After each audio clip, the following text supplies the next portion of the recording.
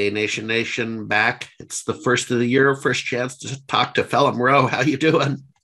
Yeah, I'm all right. I'm back in the land of the living. I think it's been an interesting Christmas New Year period for everybody. How are you doing? Good. Yeah, just hanging in there, keeping it as safe as I can. Let's talk about that. You have some reflections on kind of where we've been and where we're headed with the world of work. Yeah, and there's a pessimistic way you can look at it or an optimistic way. Obviously, every person and their dog has corona right now, right? Everybody, absolutely everybody, and that means a lot of people are restricted to their home, and they'll say, "Oh no, not again, home working again." But if your business is set up with a great MSP, then this should not be a massive deal to you. And moreover, there will be a lot of people who are, with COVID, but feel absolutely fine. And of course, there will be some terrible instances as well. But, heart goes out to them. But there will be a lot of people who are just ready to work remotely, which I think will be testament to how strong or not our culture of hybrid work is. I don't know what you think, but I mean, there are some companies pushing to get people back into the office, and personally, I feel that is for a very separate reason. It's a sort of a presenteeism, but I wonder how strong you think hybrid work has become over the last 2 years. Oh, I think it's here to stay. I mean, everybody I speak with now. Remember, I'm in a certain segment of the world of work, right? Tech and so on, but everybody loves it. Okay. And the tech workers tend to have that flexibility. Now, some other startups have involved where you might have a retail storefront. Well, of course, you have to go to work, right? And another couple friends in healthcare, vascular surgeon. Well, she has to go to work, right? That's how it works. But I think it's not only here to stay, but what's interesting, what I was going to add to your conversation about kind of what we're seeing is also the world of events.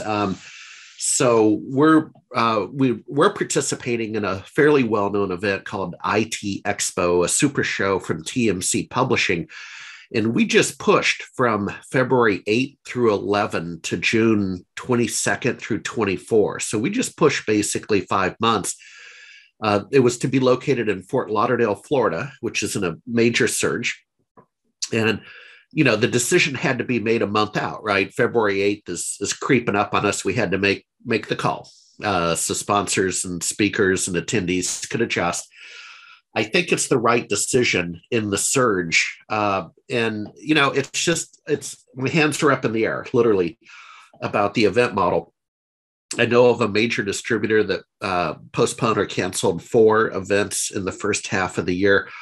So, you're an event guy. Any thoughts on that? That's what you do. You produce events. Well, I guess it's about risk appetite. And a lot of people got really burnt in 2020. There were lots of venues that got burnt who then in turn burnt other people.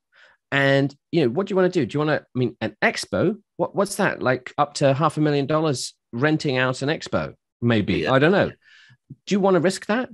Only for new, mandates to come in. And conversely, if you've got a giant expo and nobody comes, you're either toast or you've got to refund everybody, or both. So I can see why the expos are doing it. Conferences, I feel, can be a little bit more nimble. If it's a sector that's very reclusive anyway, okay, I get why you might not do that. But I'm running one for the physical security sector, and that community is very face-to-face, very much up for meeting.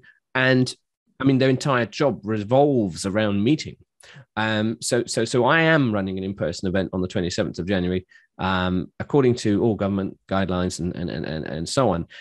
But it's about risk appetite. And if you push it out, then you've made another risk calculation that you haven't toasted your 2023 event, because then your 2022 event will be too close. Maybe you have to move the other one. Then what about your vendors and their marketing cycle?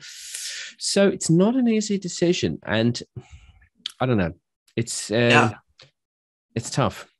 Yeah, it is. It's I think it wasn't lost on myself or my publishing partner, TMC. The results from CES were underwhelming. I'm sure you tracked it, that it was a quarter of the audience, and that might be generous. Any thoughts on what you heard about CES? Yes, CES. I heard a lot of great things about the online format, that it was actually a lot more engaging than other events. And I know some of my colleagues who spoke virtually. I think that was a success story. But I think it's a little bit almost unkind to dwell on numbers being down, in that because the event happened, it can happen again, Yeah. But even the big mighty CES, if they had cancelled it, it might have got toasted. So, and then there's, the other question of, buyers and suppliers walking around. Obviously, I've got to be sensitive to the hard work that they've put in, but I feel that the online version was a success story. Yeah, good. No, that's the first I've heard of it, because the popular media, and I only know what I read. I read some of the trade journals, but the popular media didn't cover the online event, right? To be very honest, they were more focused on these empty photos that, as you know, photos exaggerate, both good and bad. You can make an event look really crowded if you do a two-hand wave and you can't count noses. You can make an event look empty if it's a coffee, if they're on break. Yeah, if a photographer has a bone to pick with you, or has an axe to grind, wow, they can make it look like Billy Nomitz. They could take a picture on the last minute of the last day of the smallest track. But I feel it's good that it happened. It's nice that at least those who wanted to go could go. But people will start saying, "Is it right that I drop 50 to 100 grand on a massive stand?"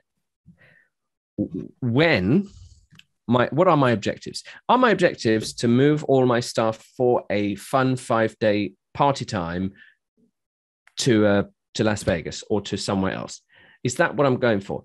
Or is my objective to freak out my competitor with my largesse? Okay, could be. Or am I truly dedicated to winning new business? Now, then I get it, right? But people exhibit at these things for a much larger reason. I remember 2018 at RSA, for example, there was one stand. They'd spent a lot of money on their stand, but it was blank except for a cardboard cutout of someone saying, "I fooled you, I'm not here." I thought, okay, cool. But, we have to start dividing events that are out there for lead generation and business development, and events that are out there for some other type of branding, reason. like a Super Bowl ad, a branding exercise. Yeah. Hey, I'll end on this. So are you going to be, if you're allowed, will you be at RSA and I believe Orlando this spring? Is that on your radar? Maybe not. Depends. It's see, even me, and I'm not afraid to go to events. I've got all my nice PPE equipment, but I don't know. I would like to go, but part of me wonders if I can get a lot out of it virtually. Yeah. All right, my man. Well, we'll talk to you next time. Thank you for your time. Alrighty. See you soon.